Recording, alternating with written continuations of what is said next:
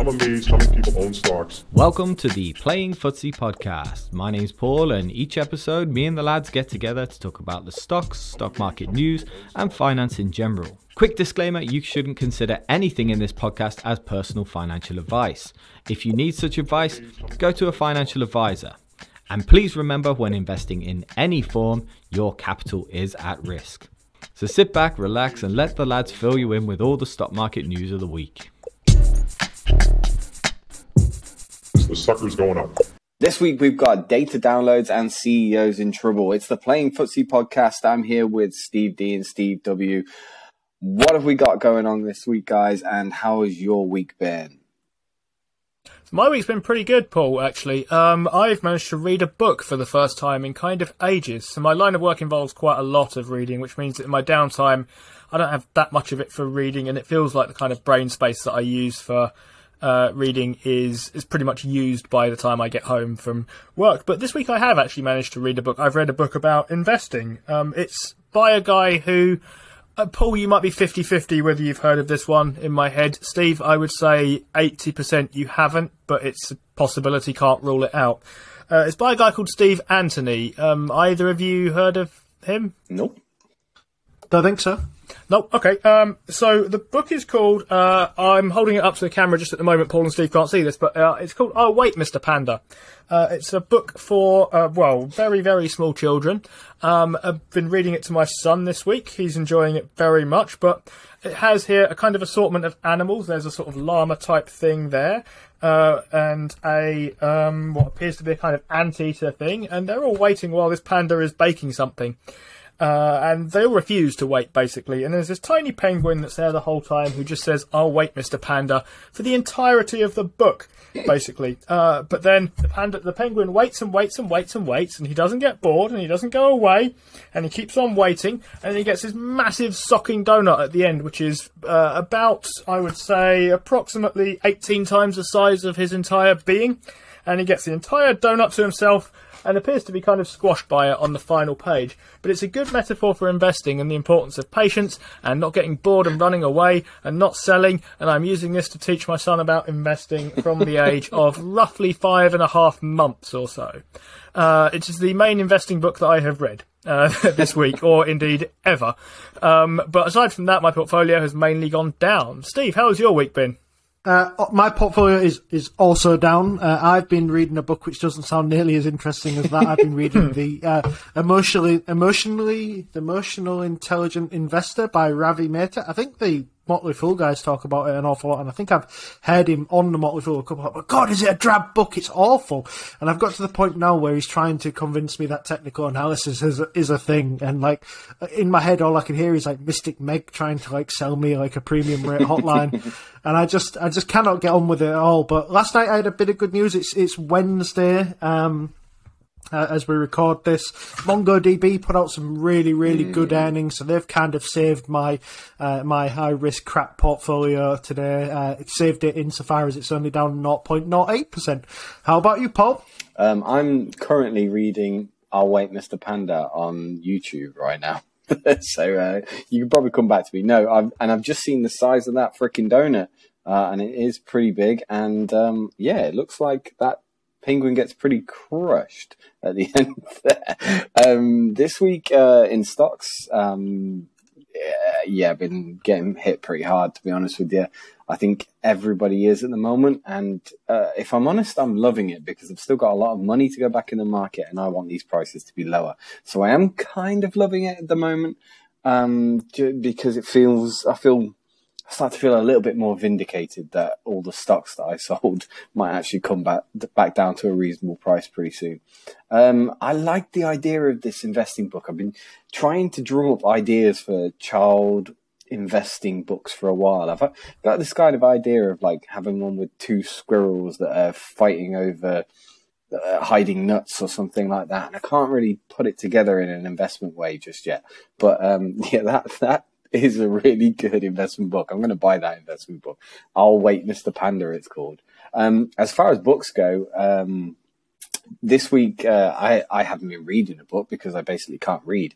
But I have been listening to Daniel Pink's Power of Regret. again this week, which has been very interesting. It's a very interesting book about the regrets of the human psyche, basically, and what people say on their deathbed. Things that it's a very interesting one to me because they're very similar to things that I've heard on people's deathbeds as well, which is, nice. Keep it light, Briscoe. It's a fun podcast, but it's a very interesting book.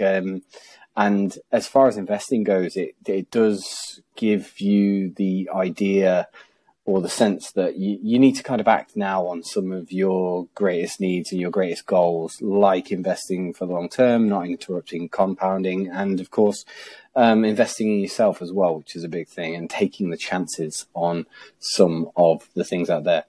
Other than that, I've been getting on pretty well this week. The sun is shining. It's really hot. And I've unfortunately got to come home for a week over Christmas to see my frickin' family. And so, that I'm not looking forward to coming back to you guys in the cold. I'm really not. Just on Dan Pink, he's got a really good book out called Drive. I don't know if you've ever read that. It's a very interesting book. Yeah, it's a really interesting book on like what kind of motivates people, and people tend to think that one thing motivates you, and by the end of the book, you probably think there's a little bit more really that would motivate you. But yeah, really interesting book on the study of motivation. I think you'll like Power of Regret. It gives you It does touch on motivation a lot, but it also touches on the things that it puts a lot of life into perspective, basically.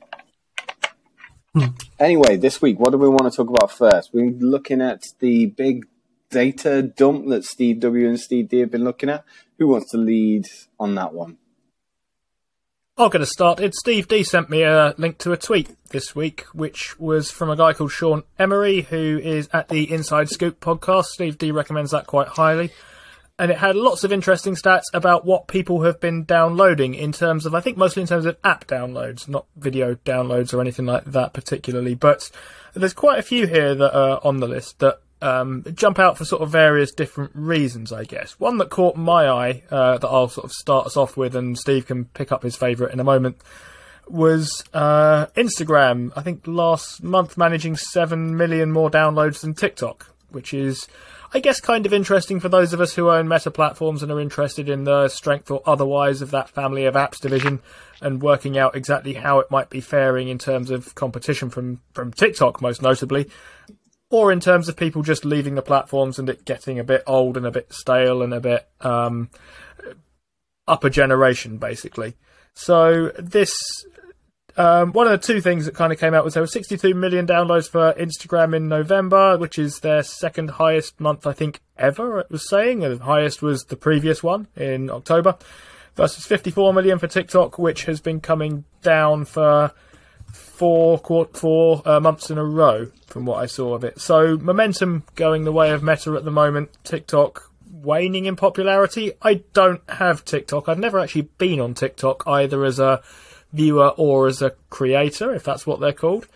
But positive news for Meta, I suppose. Always nice to hear if you're someone like me. Yeah, and it was interesting to note that their downloads are now at 2 times what their 2019 monthly levels were as well. So perhaps a reversing trend, really, at Instagram. I mean, we've all thought that, that was a very, very saturated market. The family of apps were very well saturated. And it turns out that might not be the case. I mean, some of those are probably attributed to obviously people getting new phones and things like that, but I can't imagine all of them are. So I think that's really, really positive news for Instagram. The one that caught my eye, though, it's a stock that's in my crap stocks portfolio. It's gone, I've changed it back to calling it the Capital Incinerator portfolio. And that was Duolingo, which has topped the education sector the chart for this month again. It was its third best month ever. Even its other 2 apps have had 150,000 downloads. Duolingo is a fast-growing company. Looks a very interesting company to me.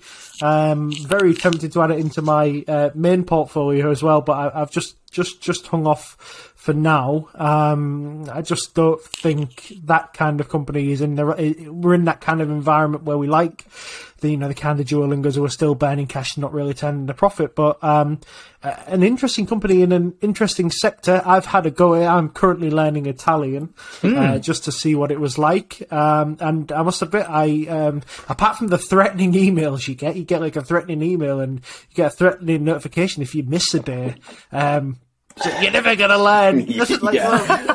But I'm trying. Do you know what I mean? But you just can't be asked to do it every day. But I am seeing the benefits, and I've learned quite a bit, to be honest. I think Duolingo is good up to a point. Now I've learned a good amount of Norwegian through Duolingo, but basically what I eventually got to, right, it was really good at teaching sentence structure, but when it got to nouns, basically, which is the most important part of learning a language, unless you're like gifted like that guy who goes around speaking Chinese to Chinese people. You must have seen him on the internet somewhere. Unless you're gifted like him, you have to be immersed in the culture that you're learning the language of, because you're not going to learn nouns and simple communication methods outside. And Duolingo is great for, like I say, teaching sentence structure about new languages. I'm currently learning Greek on Duolingo, actually. And now you think about it, I don't know why I've never looked into it as an investment, considering how much I've used it in the past. But I do feel that my use of Duolingo has been very fleeting, as in I only come to it when I feel like I need to start learning a certain language. And in between that, it doesn't even get a look in. But and to be honest with you, like you say, you talk about the threatening emails that you get on Duolingo to bring you back into it. I don't think they work. They don't work as a nudge in the same way that being gifted loads of coins to improve your farm or whatever on Facebook gets you in. It's a shame. It's a shame it doesn't work in the same way, because that'd actually be a really good way to learn language. They are trying that, though, aren't they? There is like an in-app currency now which you can spend to get like keep your streaks up, and they've added leaderboards, and I think they're really trying hard to sort of like gamify, turn it into turn it into a game, and it feels a bit. I mean, you must admit, when you get one of those 2 times experience boosts and you see yourself jumping up the table, you're like, somebody's heading to the top tonight. You know what I mean? I'm going to do 15 Italian lessons. Just you see Paolo B. I don't know. I mean, I must admit, I have enjoying using it, and I mean, my wife walked by the other day, and she was just sat there, and I was just sort of like building a sentence up in Italian. She sort of like watched me poking it in, and then obviously getting 100% on the lesson. She was like, "You do realise, like, just a couple of weeks ago, you couldn't speak a word of Italian, and now you're like ordering a cappuccino with sugar in a cafe and giving directions to the waiter to the nearest store and things like that." And I'm thinking, oh yeah, I appear to have learned something. Yeah, there is something in that whole rinse and repeat method that they've got, which is really, really good. That gets it. I wonder.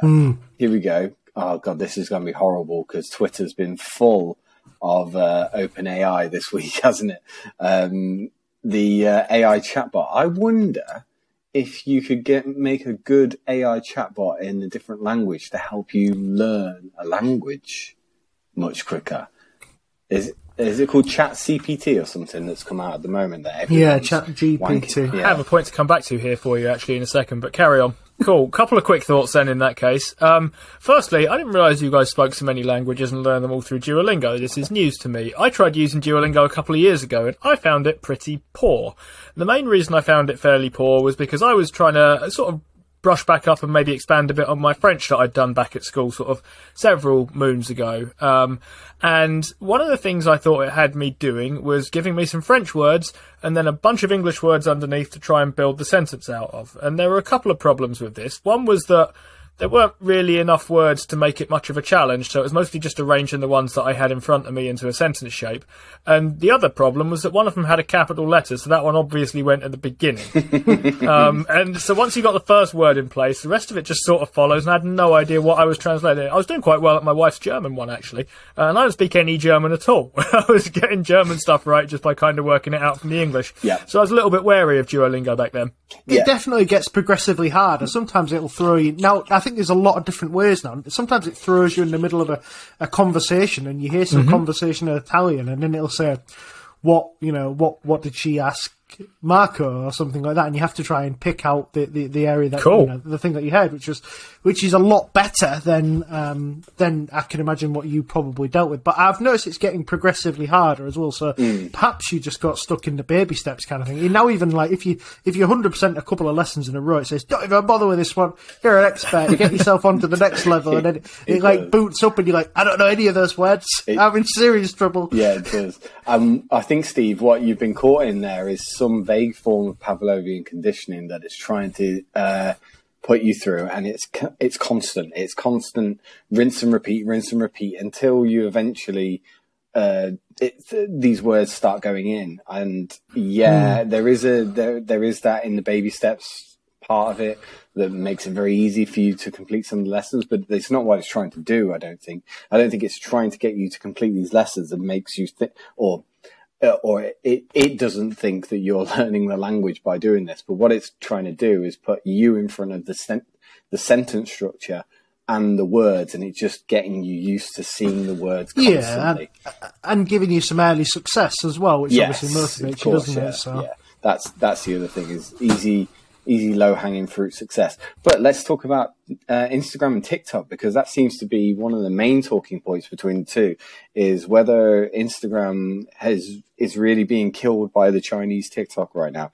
The answer, according to this download data, is no. I mean, my personal bias is hurrah, because everyone on FinTwit has been banging on about how TikTok is destroying Instagram, and the Instagram's dead in the water. It's no longer, there's nothing ever coming out of Instagram anymore. But what we're seeing there is positive data downloads on Instagram.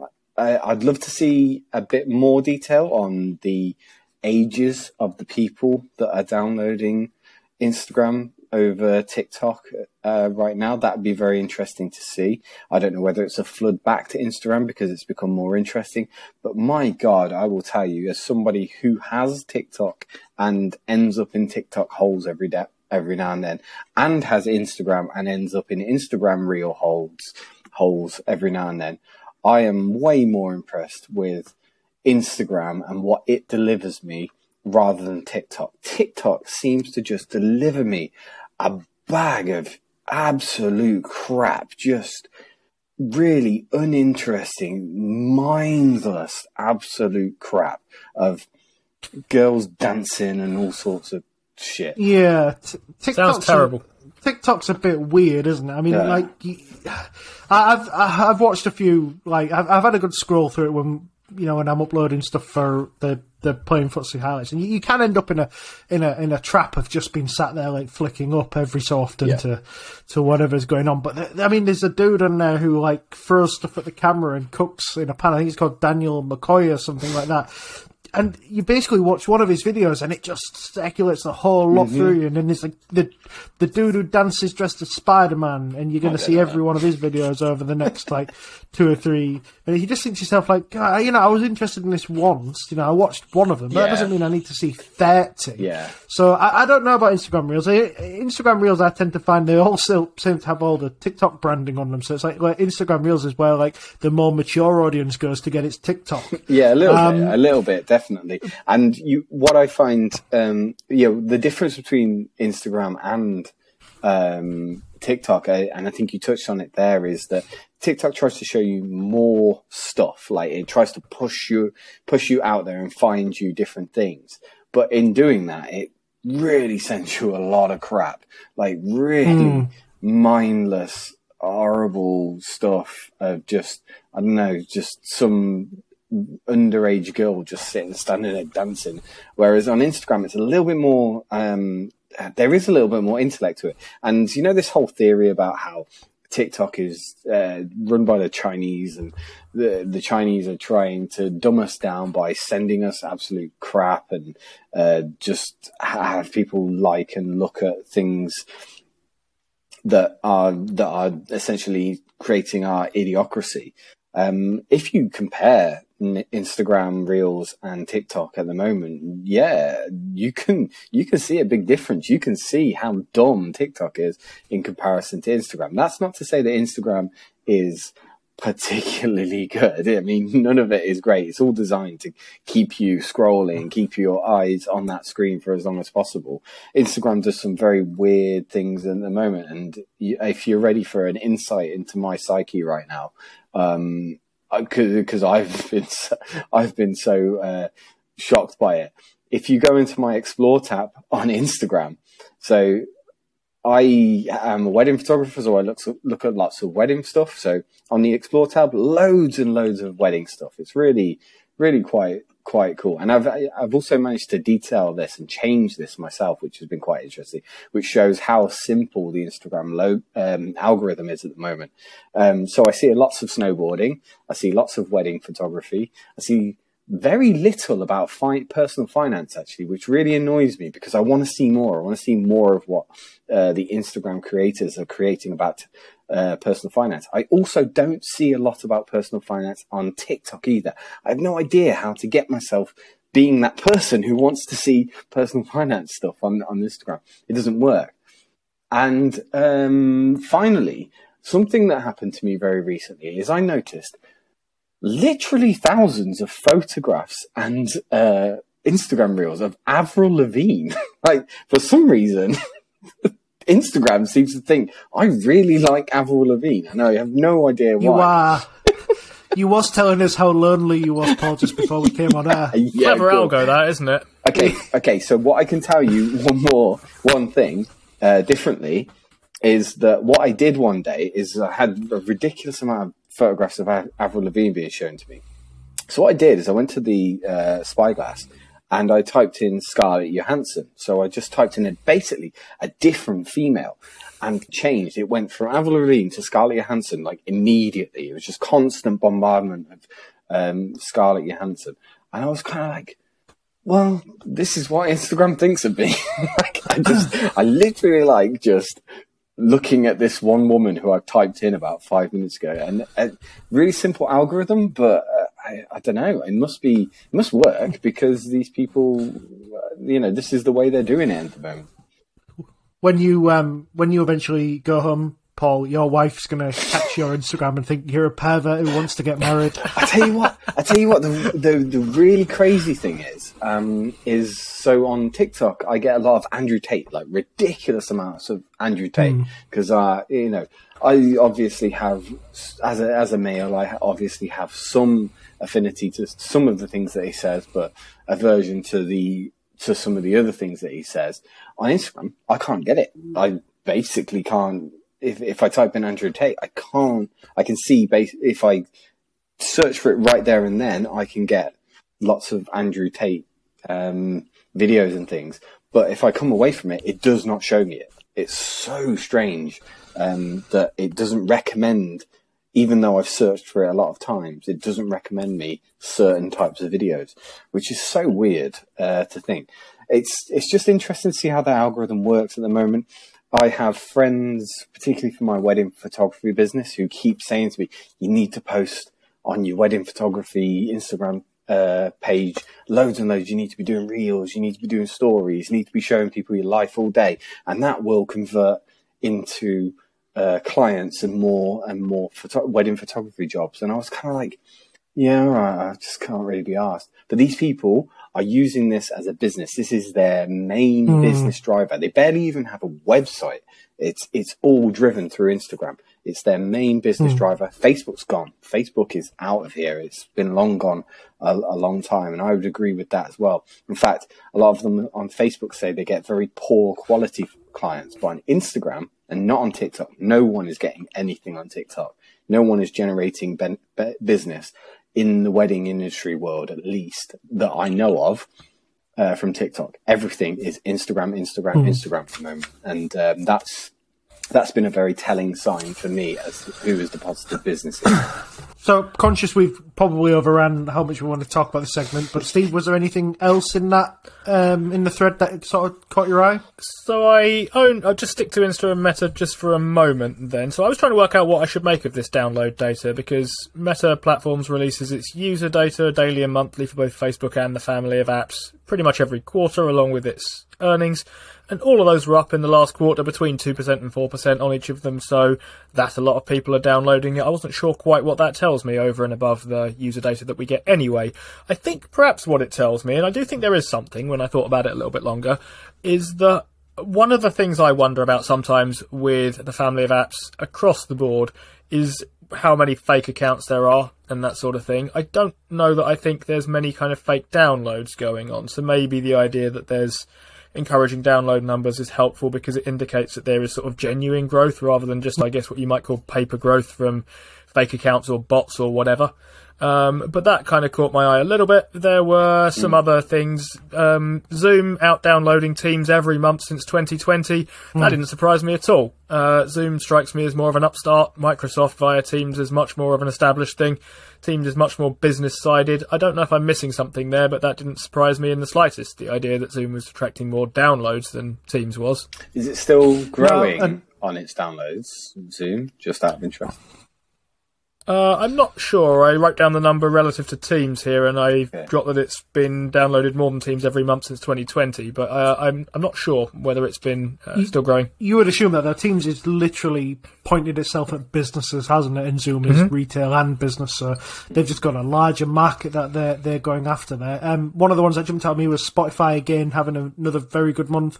Added an extra 27 million in downloads. It was its second best month ever, and the download trend since June, Sean says, have been up and to the right, which, that bodes well for the next earnings report, because obviously Spotify has an ad-supported tier at the very worst, doesn't it? So even if these are free users, that's a little bit of incremental revenue onto the onto their books.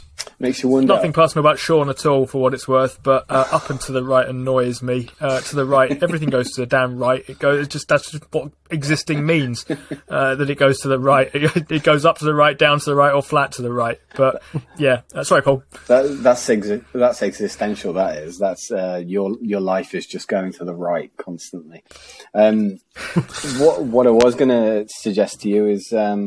Big tech laying off all the time, putting in lots of recessionary type measures, lots of, doom and gloom news that comes out about big tech at the moment, and particularly in, this social media downloadable big tech, and everything looking hunky-dory. Are they lying to us that this big recession's coming, or are they just kind of trying to streamline a bit? So I saw Andy Jassy talk a little bit about this at the New York Times, whatever it was, chat festival thing, and he said that basically this is what you should come to expect when times are good and money is flowing free and there's no tightness on debt, on credit, and anything like that. The thing these companies are going to do is basically try everything they can do to grow, and they're going to put money into bets that don't necessarily work out. And that might be products that are successful, but new lines that they want to add to this product. So, for instance, there's been the big thing about Alexa. They've been saying that they've been cutting staff at Alexa. They think it's a big loser for them, big loss leader. And they think they're going to get rid of it. That's not what Jassy was saying. Jassy was saying that we actually had teams that were working on brand new things for Alexa, but then when we actually sat and thought about them and thought, look, we're in a tighter capital allocation kind of market, we're being punished every time we make a loss. Is this particular add-on to Alexa the thing that we want to do right now? And if the answer to that was no, then they cut the team. So that's where their cuts are coming from. And I think that tends to be where the cuts, or at least the freezes, are coming from across the board, is that the other bets, the things that we're tagging on, or the other bets that we're tagging on to other bets, are the things that these big tech companies are sort of like drawing back on, I guess. Things like Google, you see, through the last recession, through the 2008, they increased their headcount exponentially.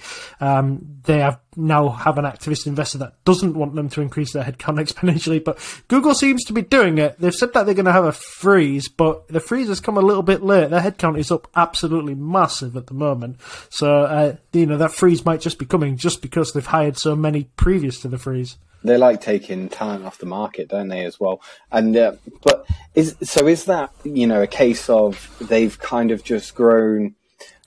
That's quite harsh to say too quickly. I really want a better word than that. But they've sort of grown. Let's take Alexa for example. So they've grown the Alexa, and they've got their core team around Alexa, and then they've got 5 offshoots, which are simple systems that they think could come in. Like one day Alexa might, I don't know, run around and squirt water up your ass or something like that. And they've decided, we did kind of think that might be a good idea, but that's a silly idea, so we're going to take that one away now, and all you people are fired on the water up the arse thing. But the thing that makes you the brandy in the chair, that's one of the things we will probably stick around on. Is it that, as in they've just kind of grown too far? Or is it now that they're coming, now that things don't look as good, they are throwing less sticky shit at the wall? Is it, if you get what I mean? It's responsible growth versus irresponsible growth, isn't it? That's the thing. They're trying to give you the impression that, hey, look, we're not going to try absolutely everything now. We understand that you think that's a bad thing to do. So we're going to go and try just the best ideas. We're going to focus on just our best ideas rather than, having our second and third rate ideas. And, we've got this money, and money's free at the moment, so we may as well try them all. And there's this huge pool of talent for us to get the engineers in and actually get this thing to happen. Rather than doing all of that, they're just going to focus on their best ideas, which I don't think is a bad thing at all. No, and it's certainly a good positive spin. If I was being cynical, it's a positive spin on the idea that growth is not slowing, right? Is to say we're not growing less, we're just kind of being a bit more careful with your money, rather than before when we had your money and your investment and we were just partying with it. We were seeing just what we could get Alexa to do. And now maybe we'll take it a bit more seriously, which isn't a good sign necessarily. If I wanted to frame it badly, I could certainly frame it badly, couldn't I? And I'm not aiming to here, but yeah, very interesting way they're sort of looking at it.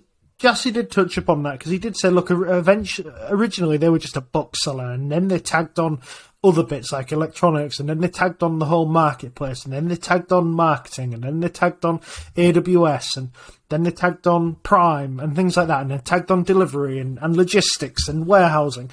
And all of these things were at one point another bet that they focused on, they dedicated time to, they put money onto. So he's saying that what they're focusing on now is their best ideas. These are the ideas that eventually become pillars of Amazon or pillars of Prime or an add-on to Prime or something that helps reduce customer churn.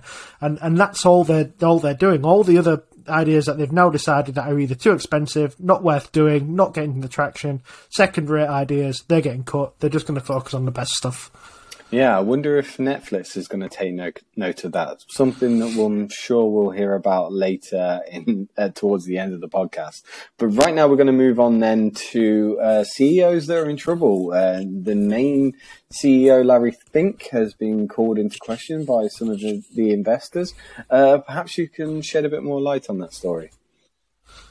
Yeah, happy to do so. So, Larry Fink has been, he's been criticised by an activist investor. The activist investor is Bluebell Capital Partners.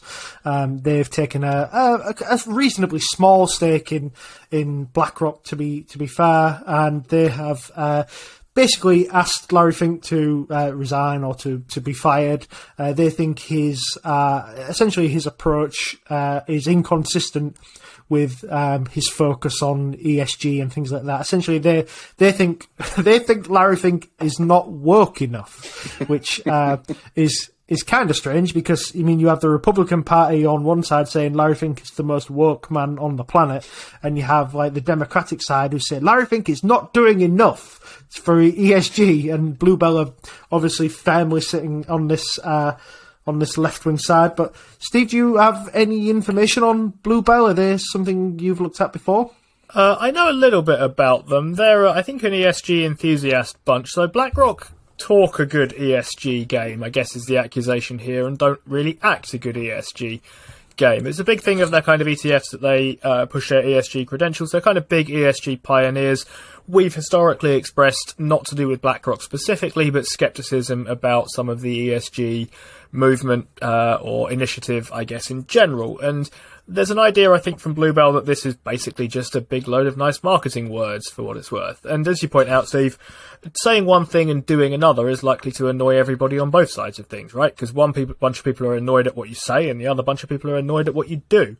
Bluebell, I have written down, have a decent history of ousting CEOs, for what it's worth. I have them written down as being involved in ousting a Danone CEO. I may have got that wrong, but I think they are kind of fairly enthusiastic and successful activists a little bit when it comes to kind of moving people along here. Yeah, they've also tried Glaxo, Glencore, and Vivendi as well. So they are very heavy on the issue. So I've watched a couple of talks with Larry Fink that have happened since this has taken part, and Fink is basically the brunt of. The case. The problem is that basically BlackRock is this huge asset manager. It has almost a 10% sway in almost every company you can think of, simply because its assets under management are so heavy. Fink has to try and vote in the best interests of his shareholders, and Fink, unfortunately, depending on your view on the climate, I guess, is still a fan of hydrocarbons. He thinks that we will be using them for another 70 years. He's more interested in, rather than us just cutting off oil and gas straight away, he's more focused on us developing the science to carbon capture and things like that, because he just doesn't think we'll be off hydrocarbons anywhere near the rate that people seem to think we are. So that draws the ire of a lot of people.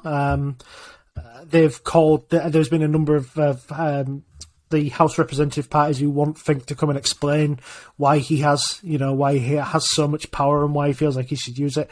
So one of Fink's ideas is that he would start to divest the voting power down to mutual funds, to beneficial owners, and eventually he sees crypto and blockchain as a way that he will be able to fully tokenize the securities and actually send them all the way down to, the retail investor to be able to vote, to kind of wash his hands of the situation. Because I don't think anybody thinks Fink is necessarily a bad CEO. I think a lot of people think that Fink is just not carrying out the wishes of the ownership correctly, which, when you've got two sides of a political divide that's so far away from each other and can agree on nothing, Fink seems to be in like a lose-lose situation. What do they want? What do they want him to do? Obviously, he's got his personal opinions, right? Hydrocarbons, whatever. Quit. It's stupid, isn't it? It's like, what do you? Okay, so he's got personal views on hydrocarbons, crypto to a point. Like, he hates crypto, but he sees it as the main way to democratize everything, which is the whole point of crypto in the end. We can get into that if you really, really wanted to. But the point is I'm sure everybody knows by now that ESG is a marketing tool and barely anything more, and he's got to sell to customers. He's simply as simple as he needs to sell customers and get them to buy into the fee structure. And once he's got them there, then he starts to make money. And the way he's going to do that is by offering as many products as they can and advertising the products that are most popular at the moment. If those are ESG products, then that's okay. He's a seller and he's a money maker and he's able to put his own personal views behind him to do that. Unless, I guess, you have to be like Elon Musk and you have to, whether it's true or not, who knows, you have to be seen to really believe in the outcome of your cause, that you're really changing free speech, or you're electrifying the planet, or whatever. That's not how normal CEOs are done. I mean, what has he got to do? He's got to be like Buffett and go around drinking Coke everywhere. I don't get it. Well, even Buffett wants to separate out his views from the views of his company, and I kind of respect anyone's right to do that. So Larry Fink can absolutely have views that are anti-ESG as a personal and private human, but he deploys BlackRock's voting rights in support of these kind of things. And I think the big problem that Bluebell has is that, okay, BlackRock advertises itself as a kind of ESG pioneer and then votes for a load of thermal coal initiatives at Glencore and so on, which... yeah, you don't necessarily have to live everything out in your own life the way you kind of preach from your company. But equally, I would respect the right of an activist to call out what is misleading sales talk where they see it, I guess. It's a bit naughty, though, isn't it, as well? That they're kind of saying, like, oh, assets under management at BlackRock have fallen by sort of like 15%. And you think, well, yeah, because the market's fallen 15%. You know what I mean? That's not Larry Fink's fault. I mean, like, if 15% of companies in a good year had pulled their funds out of BlackRock, you'd have been like, well, this is a problem, Larry. You're going to have to sort this. But in a market downturn where the S&P's fallen about 17%, if somebody said Fink's assets are down 15%, you say, oh, he's doing all right. He's doing pretty well. It's not so bad. The market's down 30%. It's a strange argument. Anybody who seems to be in favour of ESG, who isn't in favour of it just because it's a good start or it's an A start, anybody who's actually in favour of it as an actual tool for what it's supposed to be, has blatantly never read or looked at the people just turning it into a bit of a game. Do you know what I mean? Like the BPs and the Shells of this world that are doing some things to make themselves green, but they're rated as like some of the greenest companies in the world, which they are blatantly not. So ESG is a start, and anybody basing their whole investing thesis on it has just not read the rules. Yeah, it's pretty unbelievable. Are there any other CEOs out there that we can think of that are doing a worse job than Larry Fink? Steve sent me to go and look at or think of CEOs that I thought might be under pressure in their jobs. I'm always a little bit uneasy on this kind of thing, right? In that I dislike the idea of calling for anyone's job here. I wouldn't like someone to start calling for mine particularly, so I'm wary about doing it for them. But in terms of people who I thought might likely be in trouble, whether or not I thought they ought to be, two came to mind. The first was a guy called Amedeo Felisa. Don't know if either of you know who he's the CEO of. Nope. He's in charge at Aston Martin, and the main reason I think his job might be under danger is they appear to have installed a revolving door around the kind of CEO's office there. So not that he's done anything at all or I've paid any attention to what he's done in the last sort of 5 minutes while he's been in charge of the company, but if I was going to just randomly bet based on the kind of previous statistical evidence of who might be leaving sometime soon, Aston Martin seems like a sensible place to look. But I actually chose Chris Hill as my CEO that I thought might be in some form of danger. Not the one on our show. That one's great, and I'm not sure he's a CEO of anything. But Chris Hill in this context, or in this kind of manifestation, is the CEO at Hargreaves Lansdown. And he's been there since 2017. Their share price was about £16, then it's now down to £8.36, so that share price has gone down by around 48%. Revenue has grown by about 8% on average, but it slipped back by about the same amount in the last year. Operating income since 2017 is up by just under 1%. EPS was 45p a share in 2017. Steve, any idea what it is now? Not that. No, it's not that. You're close, though. Go on. It's 46p a share now. And more generally, things appear to be going in the wrong direction for Hargreaves, and I think this is quite a difficult ship to turn around here. So when you think about their competition, it's mainly free brokerages, and it's quite hard for them to, I think, switch and pivot their business because their main kind of revenue comes from effectively just pinging customers for a little bit of their account each time, and they generally don't mind. They tend to stick around for quite a long time, and you charge them gradually as you go along. And historically, that's worked quite well.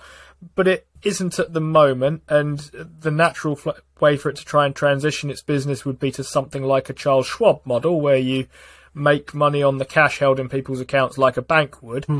But that needs quite a lot of cash to do, and it's not an easy switch. And I think it's based on what Damien was telling us actually a few weeks ago on the show about Hargreaves Lansdown and what he knows about that company.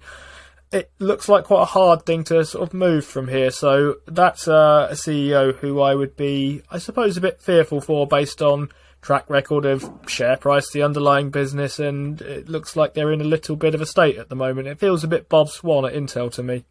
It looks like, I mean, you could use the same argument at the moment. The revenue's down because of the outflows of investors at the moment, but it is a little bit more than that, isn't it? It's very much more than that. The Hargreaves Lansdown business model appears to be based on the idea that because older, richer people have had money in there for so long, they're going to keep it in there, and ultimately the way it's barely even called sticky. Well, it's not stickiness because I don't think it has.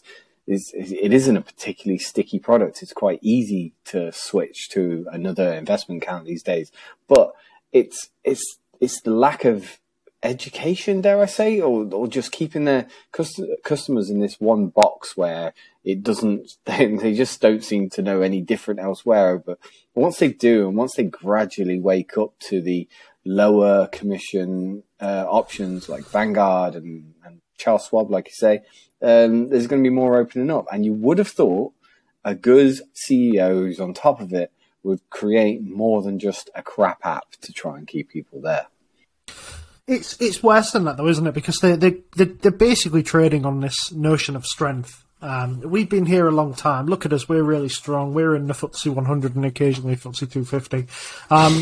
We're doing really well. We have the biggest assets under management. By the way, look at this rich conservative donor chairman we have. But the problem is that when you're as forefront as that, the minute you start losing money, everybody's going to know about it, and that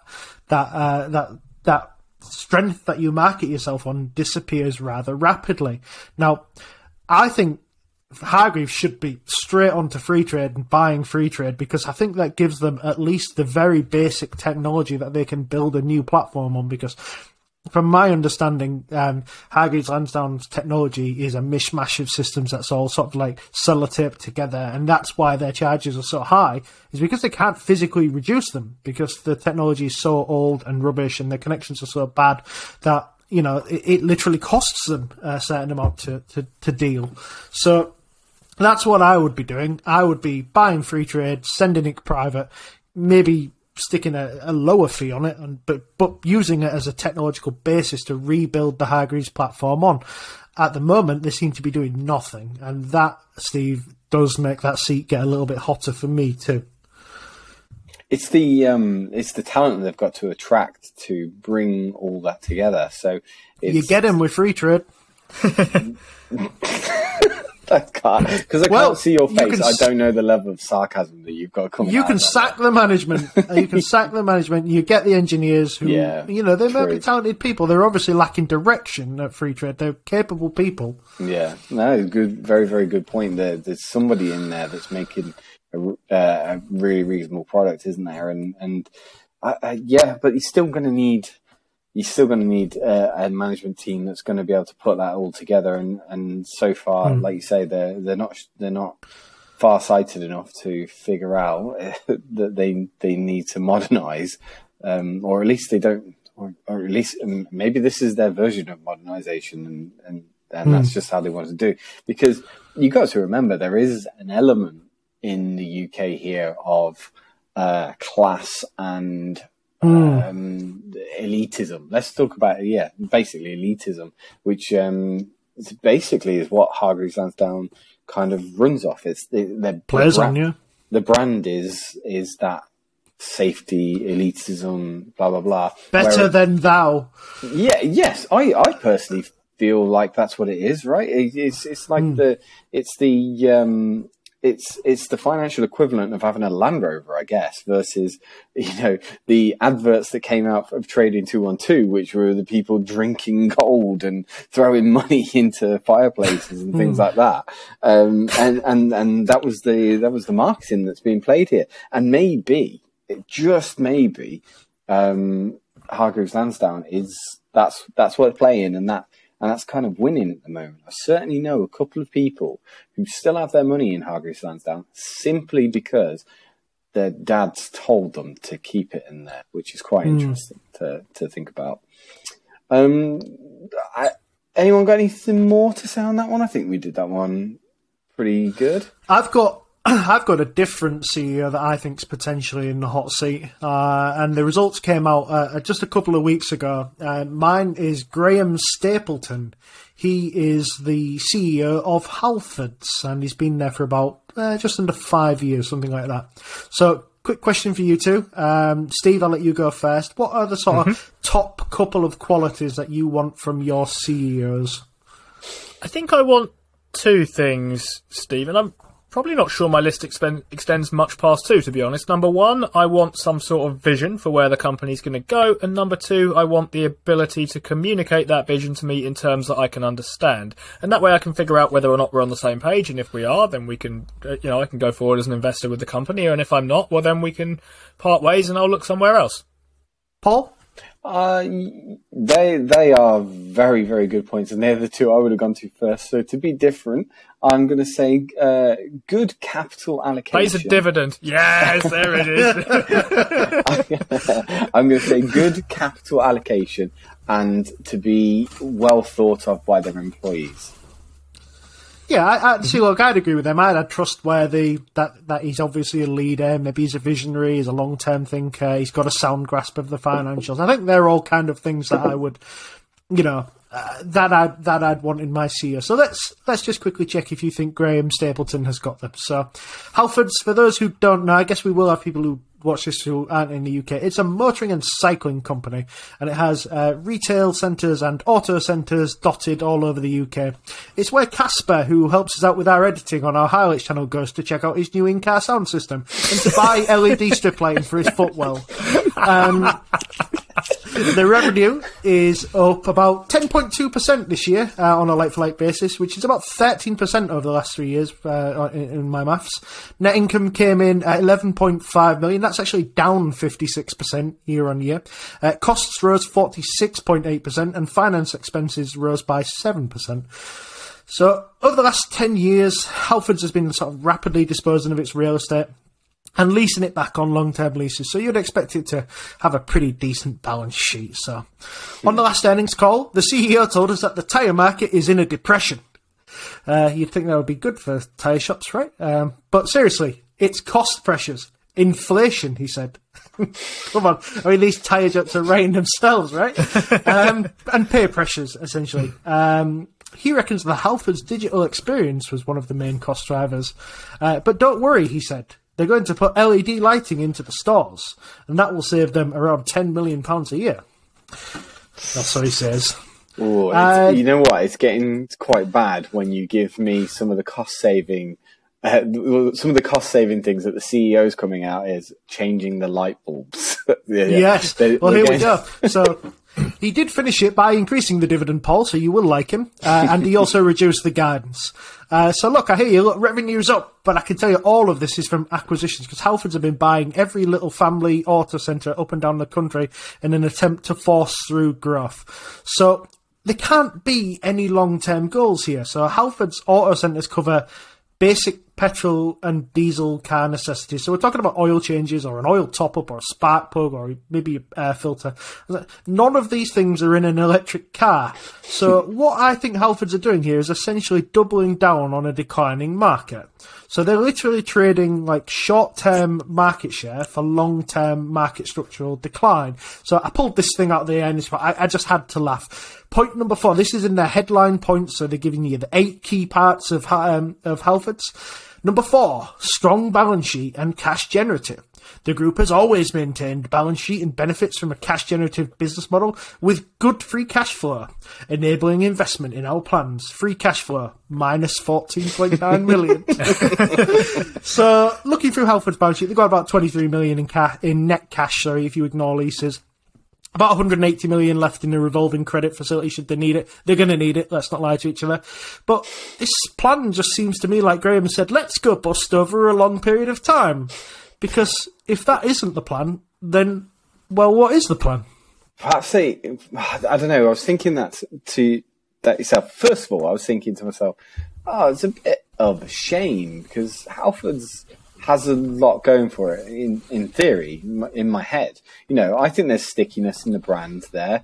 I think, and also I would say I've been going to Halfords for my MOT recently simply for the ease of it. So I simply am able to go on the Halfords website and find a place to book my MOT rather than having to personally make contact with a fucking engineer or a mechanic and have to negotiate a price of some sort and hope that that guy isn't screwing me over on my MOT or you know, some of the other things that it's a shame at first because I think there's something there, but you know, everybody at present needs an MOT. So why is it not making money? And why are they not able to, even though they're at scale, why are they not able to bring down prices to similar levels to local mechanics? I don't get it. It doesn't seem to make sense to me. They probably are. The issue is that this is already a highly commoditized industry. Even if Halfords own the vast majority of the auto centres in an area, they're never going to be able to charge what they want. They're not going to be able to flex any kind of pricing power here because oil is oil. It doesn't matter where you get it from. It's just the same thing that goes into your engine. The same way that spark plugs are spark plugs. You can only usually get a couple of sets for an engine, and whether Halfords supply it or whether, you know, Bob's Auto Centre supply it, they're the same thing. All the things that they offer are very highly commoditized business. So one, why you would want to push yourself into that business and make a lot of acquisitions is somewhat troubling. Two, why you would be paying a dividend when you've got so little cash available and you're not actually generating any free cash flow and you're being highly acquisitive. That's probably not a good thing as well. But I mean, this just lacks the vision of, like, you see these retail businesses and they completely turn themselves around, and like Best Buy did when 10 years ago nobody would have thought Best Buy would have been available, you know, would have still been about. But Best Buy decided to differentiate itself and focus on the things that made it different and sell that as a benefit to the customer. And that was, now we realise, a really visionary way of looking at things. Halfords here just seem to be like, well, we do cars and bikes, so let's just continue doing things that cars have, and, you know, perhaps we should maybe do some more things that bikes have, and cars need tyres, so we'll buy tyre centres. And you just think, like, wow, you just have a stunning lack of vision. And to me, that just means, like, I mean, is Halfords going to be here in 10 years? I just can't see it. What do you think they should do? Because I think they've gone online. That's been a big move for them. They are currently running the Halfords Club, I believe, where they send you emails every day to try and get you to sign up for their club and get 10% off all their deals at Halfords Club, which, doesn't seem that imaginative either. I don't know what the answer is, though, because Halfords brand is there to have, and I think I would have thought they could pass on the costs to. I don't know how I would fix this if I were the Halfords CEO, but when Steve was describing the business to me, one thing I immediately didn't like was selling your real estate and then leasing it back again. Yeah, that was crazy. Bothered me quite a bit, mostly because I sort of thought, here's how I would prefer this business, and I don't know how it gets there, for what it's worth. I would much prefer this business if it was a franchising business, if it basically sat there and used what you describe as the Halfords branding stuff, because it's recognisable, and I suspect that I personally do trust Halfords a bit more than I trust random local mechanic person to not take advantage of me in terms of knowing what my car does or doesn't need. Probably for the wrong reasons, for what it's worth. Halfords put together my bike, and it's a decent bike. It was poorly assembled. But I kind of think on this situation, it's the business model that I don't like here very much. I dislike the idea of leasing back your own real estate. It sounds expensive to me. Like you say, you know, you're looking here at taking on the McDonald's model of... roughly that, yeah. Yeah, the McDonald's model of car parts, I guess, and I would say to you as well, like Steve mentioned earlier, the future of a car right now does seem ambiguous at best. We don't know where our MOTs are going to come from. You know, certainly if you take a Tesla right now, it has to go back to Tesla. Are other companies going to sort of run that as a sort of self-contained model from now on? Like, you know, you can only come back to the car manufacturer to get your car MOT because electric motors and electric systems are far too complicated for the average mechanic nowadays. I don't know. I don't know what the answer is there, and it's, I can't see how it is. As far as bikes go, I can't really think of another place to go to buy a bike from. If I went to a cycle shop in my local area, I know I would be charged through the nose for any bike that they've got. Like it's so much more expensive in one of those cycle shops, and I personally don't have the money to pay that sort of level for a bike.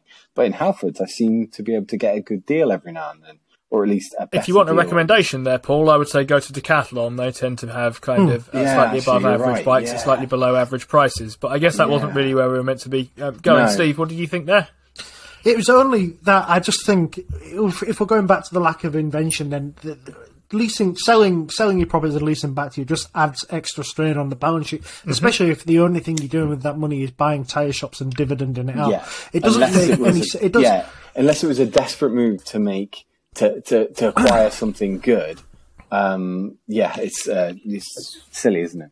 Yeah, sorry. And that's it, though. That just leaves you in a worse position, doesn't it? So my issue here is that they're almost being populist in that they're hanging on to this dividend because they know it's holding up the share price, which coincidentally is about 45% down since Graham took over. But there's nothing here to inspire. Like, as an investor, you look at a company and you think, okay, right, this company is in dire straits. I can see in 10 years' time this company won't be here. What is it doing to turn itself around? Right, okay, so it's investing into a market that we know is in structural decline. We don't know the rate in which it will decline, but we know that generally it's in structural decline. The other problem is that a lot of people who buy petrol and diesel cars at the moment tend to do it on PCP in the UK, and they tend to come with some kind of servicing deal, or they come with some kind of maintenance deal if you pay for that. This is about £40 a month, which I'd argue is probably worth it if you get your tyres in.